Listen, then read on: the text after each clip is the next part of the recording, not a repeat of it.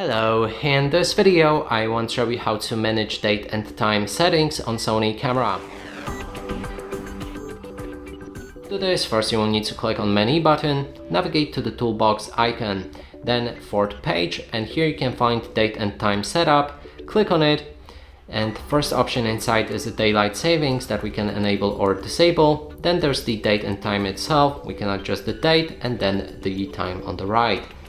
And next is date format, and you can switch between different options as well, and this will be visible on the stamp if you have this enabled. And that's it for this video. Hope you like it. Please consider subscribing to our channel, leave a like and a comment below.